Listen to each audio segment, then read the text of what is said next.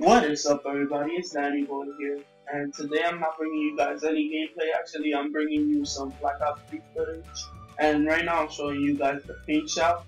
And the paint shop is basically that you get to customize your weapon more than ever in Black Ops 3 now, because you can make your own custom emblem on each side of the weapon and on the back of it.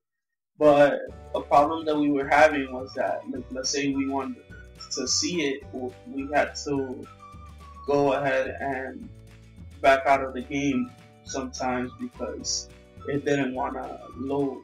And that's one of the things that I'm concerned about during the actual game, that problem wasn't fixed, which I hope it is because I like Treyarch games.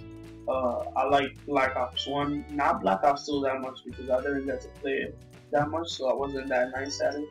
But I like World at War, and yeah, so I like Treyarch and most of the Black Ops. I like the beta.